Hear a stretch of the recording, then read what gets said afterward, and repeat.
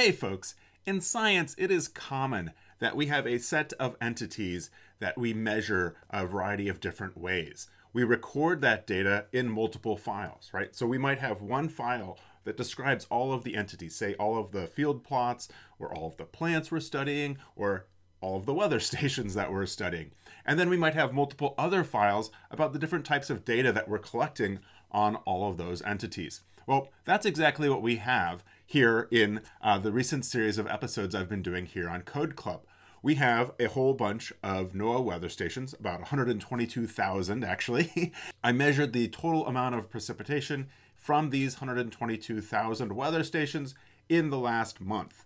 What I'd like to do today is go ahead and merge the precipitation data with the metadata that we have on those weather stations. You might recall from the last episode that I found that there are a few cases where there are 1,000 different weather stations within about a 70-mile diameter of each other. That's just too fine of a resolution than what I really need. So what I'd like to do is bring those data together, and when I bring them together, then I'll know what kind of region each weather station belongs to, and then for that region I can calculate an average amount of precipitation. We'll be leaning heavily on the join functions, especially inner join.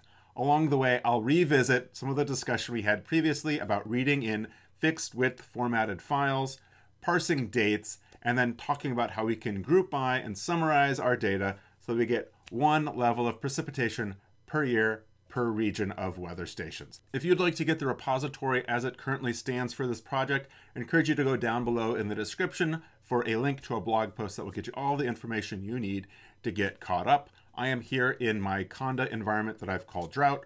I've got R loaded. So something that kept me awake at night was, did I download too many files from the NOAA website? We have the GHCND inventory as well as GHCND stations text files. And so this text file, GHCND stations, is what we used in the last episode to get the latitude and longitude for each of the 122,000 some files. I also have this GHCND inventory file, which, wouldn't you know it, has the exact same information I would like, the latitude, longitude, name of the station, plus the type of data that was recorded. I'm interested in PRCP, and the starting year and ending year.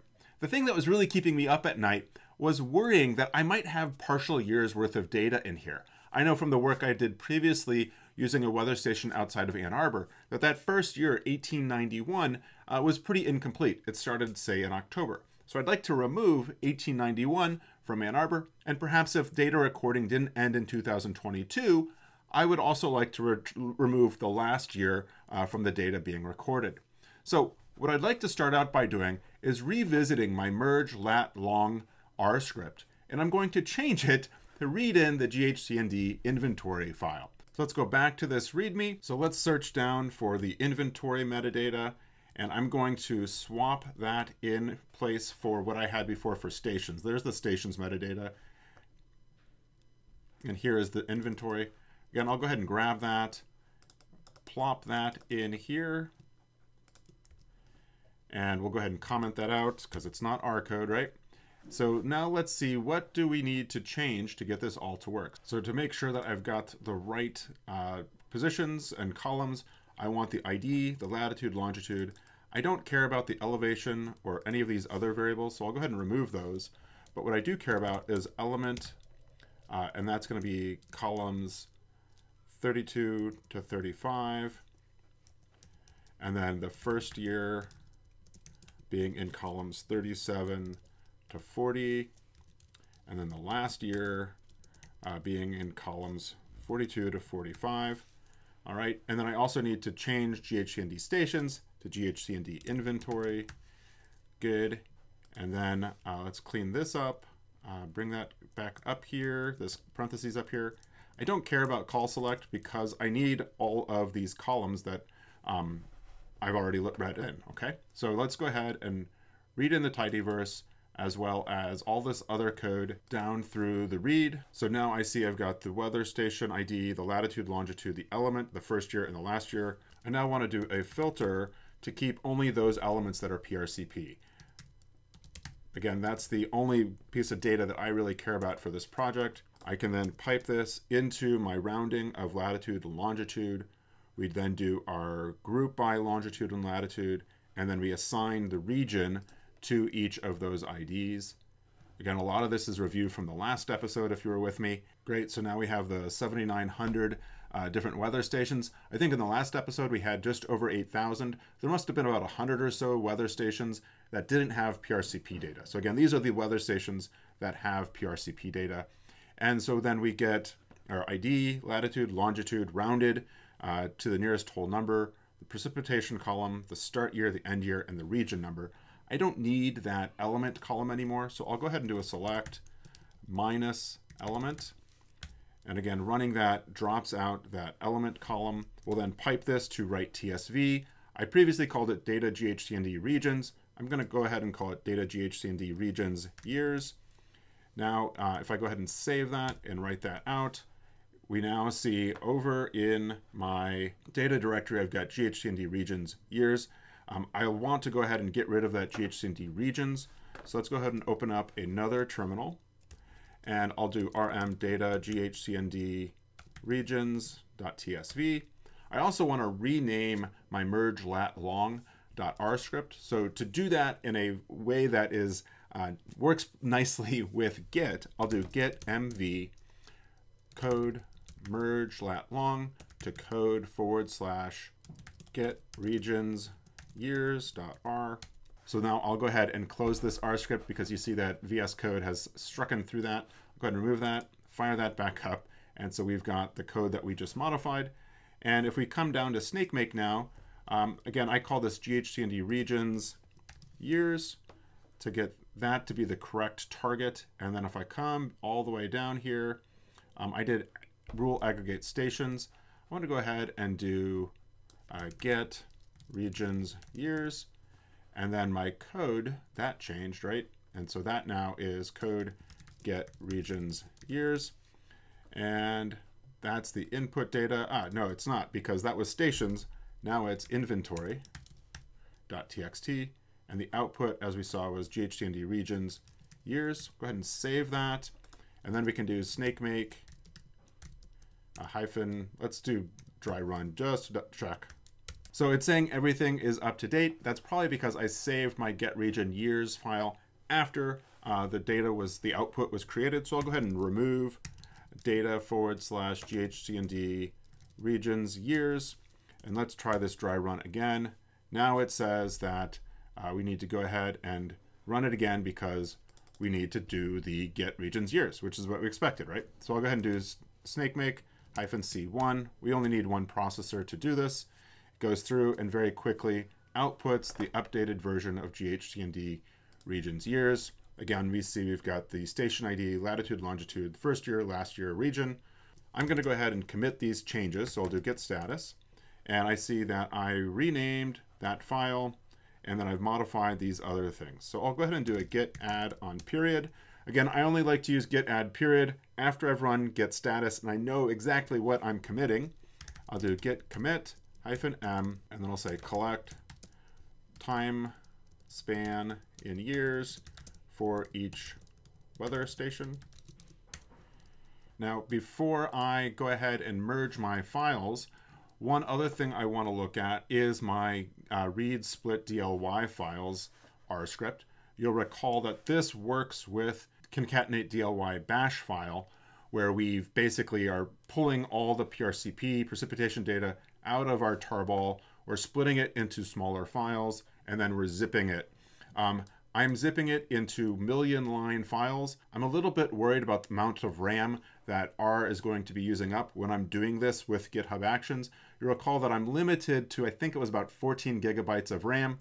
That's on a Mac version. If I use Linux or Windows, I think it limits me to 7. So I'm going to go ahead and reduce this to 500,000 lines. That should make it a bit more compact. So again, we split the data basically into 500,000 line files. We then zip it, and then we output it to a temp directory, and that then is read up by read split DLY files.r. So I'm going to go ahead and run these first two lines so I can create a file to test in my R script. Before I do that, I know I need to activate my conda environment for the bash. So I'll do conda activate drought. So then running these lines, if I do an ls on data temp, I now see I've got all of these files. There's quite a few in there. We can do wc-l at the end of that to see that there's 73 different temporary files in there. So I'm going to save this bash script. One thing that has me a little bit worried is right in here, I do a drop NA and a filter PRCP not equal to 0. So something else that I worry about late at night when I can't sleep is what if we've got a location in a desert where it never rains, right? So if the precipitation for the month was 0, then we'd have no data for that weather station. So I think I want to keep in the PRCP 0 values, right? But what I really want to get rid of are those dates that don't play nicely, right? So as you might recall, if you look at the DLY files, each month is on a line and they all are given 31 days. Now, not all months have 31 days, and so they then plug in NA values. And so in their case, they actually use the value negative 9,999. So I'm going to go ahead and hold off on that drop NA for now as well. So I'm going to assign X then to be data temp xaa.gz. And let's make sure I've got all these other lines loaded, including all these libraries. Great. So we need the widths and headers because we used a different approach to read in the fixed width files. In this case, there's far more columns than there were in the one we just did a little bit ago. So again, if I run this down to through the pivot longer statement, this is going to output close to 15.5 million rows. So recall that we've got a couple different types of problematic values in our PRCP column. We're going to have some NA values, and so those NA values will be for things like February 30th, right? There's no February 30th, but also for days where maybe the sensor went wonky or where there was no observations. I'm going to assume that the NAs for true dates are zeros, and that the NAs for like February 30th, those obviously need to be removed. So let's go ahead and run the next lines with the mutate where we create the date as well as the PRCP as a float. So I'm going to go ahead and rerun this. So as we saw a few episodes ago when we created this R script, when we'd use YMD on dates that don't exist, we get a warning message. So to silence that warning, I can give YMD quiet equals true. You'll see in that pop-up that the default for quiet is false. So we want that to be true. What that will do is that will turn like February 30th into NA. So I actually ran the whole pipeline, but you'll notice I didn't get any warning messages having done that quiet equals true. So that's good. So to get rid of the other NA values, those cases where it was a true date, but for whatever reason, the value that was recorded was NA, I'm going to assume that that was a 0. I think on the whole, there aren't a whole lot of these values. I don't think it matters in the long run if I treat it as 0 or as an NA, because ultimately it's going to get dropped out of the analysis anyway, because a 0 isn't going to go to anything. So, hey, why don't we learn a new function for dealing with NA values? We'll do PRCP equals replace NA, and we can then give replace NA the column that we want to work on, so PRCP. If you don't use a column, it'll treat all of the columns. And so what this is saying then is replace NA is going to use the PRCP column, and if it sees an NA, it's going to replace it with whatever value we want. So I'm going to say 0, and then we will feed that into the rest of the pipeline. It occurs to me, as I see as numeric here, that PRCP is being read in as a character type. So I'm going to go ahead and put that 0 in quotes, because otherwise it's going to complain that my column is of type character, but I gave it a numeric value. Again, the values wouldn't really change here if I'm replacing an NA with a 0, so it probably didn't really matter in the long run. What I do need to do is remove those rows that had bad dates, right? So I can then do drop underscore NA on date. Again, these are going to be the values that when they came through the lubridate YMD function, previously would have given me a warning message, but because I said quiet equals true, they then drop out, and there we go. So just to remind us what we were doing, I was working in this file because I was concerned that with these two lines, a weather station that was in a very dry environment would not yield any data. And so we might have like the Southwest US or parts of the Sahara Desert that never showed up in our analysis because there'd be no precipitation, right? So again, by leaving in those PRCP equals 0 values, when we get down to doing things like group by and summarize on PRCP, those values will still be there. Okay, so let's go ahead and remove those lines, save this, close these files, and then I am going to go ahead and rerun my snakemake. So I'll do snakemake -c1, and that should recreate my ghcnd tidy tsv.gz file. So that took about half an hour to go and reprocess all those files. I feel a little bit better about the state of things though, so I think it was worth doing. Now what I want to do is go ahead and join together the data that we started with from the get regions years script, as well as the concatenated DLY files that we synthesized so that we could get the amount of precipitation for the last month from all of our weather stations. Again, we will fire up a new R script. One of the handy dandy things with Visual Studio Code is that I can click here, select language, and then I type R, and it will fire up an R script for me. Of course, I can go ahead and save this, and I'll say merge weather stations data.r, and I'm going to open up one of my other R scripts to grab the shebang line, and I'll go ahead and grab the tidyverse while I'm there, get that, and we'll go ahead back to R and make sure we've got our tidyverse loaded. So now I want to go ahead and read in the TSV files that I have from the ghcnd tidy tsv.gz, as well as the ghcnd regions years, because I want to join those together. So those are TSVs, so we'll do read TSV, data /ghcnd tidy.tsv.gz. That reads in with about 3 million rows. I'm going to go ahead and call this PRCP data, and then I'm going to read TSV to read in my ghcnd regions years. So we'll do data /ghcnd regions years.tsv. We get that, and I'm going to go ahead and call this station data. So now I want to join these two data frames together, which I could do with inner join using PRCP data and station data, and I'm going to join by the ID column. That's the first column, which is the weather station. And this then outputs all of my information of the ID, the year, the PRCP for the last month, latitude, longitude, first year, last year, and region. So one question we might ask though is, do we have PRCP data that we don't have station data for? When we do an inner join, we require that the value in ID be both in the PRCP data and the station data.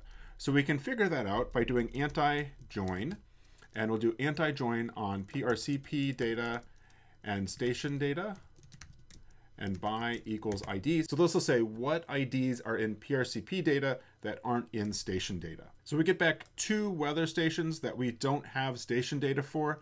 I'm not super concerned with that when we have, on the grand scheme of things, 122,000 total weather stations.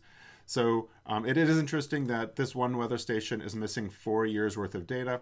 Again, I'm not going to worry about it too much. We could go in the other direction and say station data, comma, PRCP data. That gives us the station data that we're supposed to have precipitation data for, but for whatever reason, we don't have precipitation data. And again, we're looking at the precipitation data for the last month.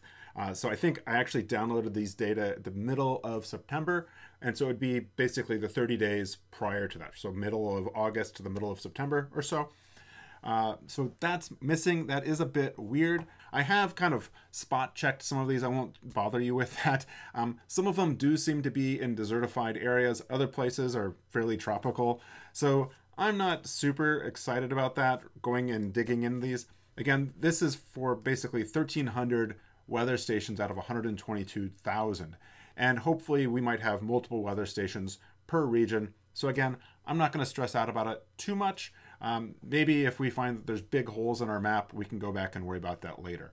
So I'm going to go ahead and comment these out and move them up ahead of my inner join. The inner join, again, is returning those combinations of IDs that were in both the PRCP data and the station data.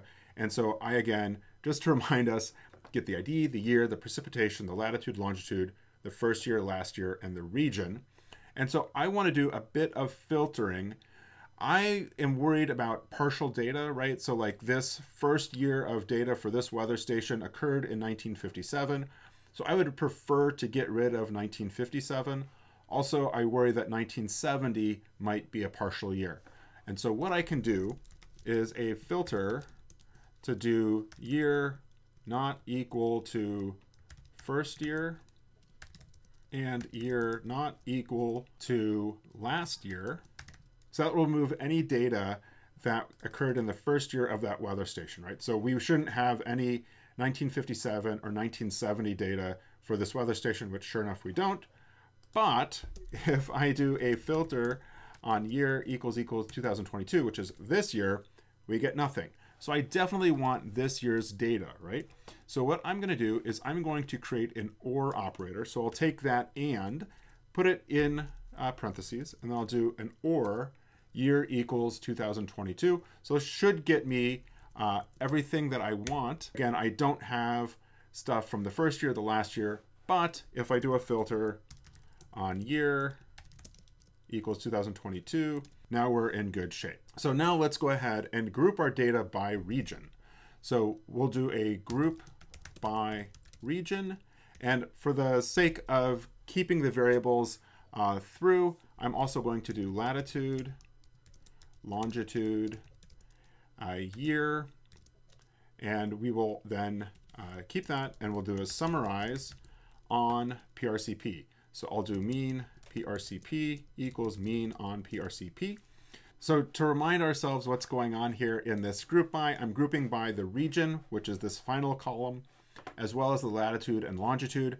Now that I think about it, I perhaps don't really need that region column, because the way I've rounded this, I'm going to get those unique combinations of latitude and longitude anyway, but you know, who cares? We'll leave that in there. And then we'll also group by the year, because we want to get the average for each year so that we can compare this year to all the previous years. And then we're going to go ahead and get the mean amount of precipitation for that 30-day window. So we get back the region, the latitude, longitude, the year, and the mean precipitation. So something to note about our group by variable is that the columns that we include in group by will be included in the output. So if there's a column you want to be sure that you have, include that in the group by, even if that's perfectly correlated with the other variables. That's the case with our region column here. It adds really no information over the latitude and longitude data. I don't know why I didn't think of that earlier, but we can go ahead and remove that from our analysis. If I remove the region, the data will still be grouped by latitude and longitude. So maybe something I'll add to this then would be another summarize, because I'm curious to know how many years worth of data we have for each latitude and longitude. So to that, I could say n equals n. So we get a data frame of about 7,800 rows of latitude and longitude combinations with the number of years worth of data we have for that. I'm going to go ahead and save this as lat long precipitation, PRCP, I guess. And so something I'm curious about lat long PRCP is if we do a histogram, so do ggplot AES x equals n, and then do geom histogram. So we see this gives us a bimodal distribution. Clearly, I wish I had everything to the right of that 100 mark. Maybe there's 2,000 weather stations in there, but there's a big chunk of them that are below 100. Coming back to my code, let's see how many we have that the n is greater than 100. I'll do lat long PRCP filter n greater than equal to 100. And I've got an extra character here. And so I see that there's about 2,133 where I have more than 100 observations for. So I'm not going to worry about that just yet. We'll save that for the next episode where we talk about synthesizing the data further. And so I'm going to go ahead and remove this part of the pipe. And I think I'm going to keep doing the rest of the analysis for building out the visual here in this weatherstationdata.r script. I might change the name of it later, and we've seen how to do that already in this episode. So I'll go ahead and save this and quit out of R. I'll go ahead and stage and commit my changes. I'll do git add period, git commit -m. I'll do merge weather station data with precipitation data. And I misspelled that. All right, and we can push that up.